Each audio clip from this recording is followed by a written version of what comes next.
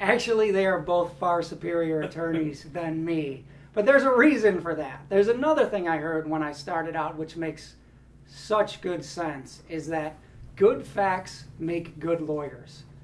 So Perry Mason and Matlock have a scripted type of event. They have a scripted situation where there's going to be this kind of blockbuster, earth-shattering evidence which is going to be disclosed in kind of an emotionally heated way.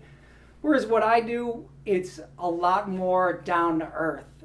People I'm primarily cross-examining in any given situation have been prepared very well by the prosecution.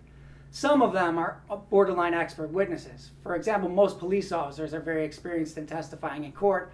They're not going to slip up with some kind of question where you caught them off guard. You've got to catch them off guard in other ways. I know the prosecutors are going to prepare them because they prepare them the same way every time.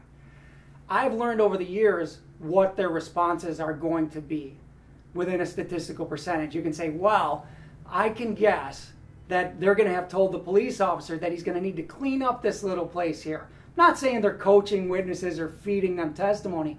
They're going to say there may be a little bit of difficulty here. You're going to get hammered by the defense here if you're not absolutely certain about this particular area of your testimony.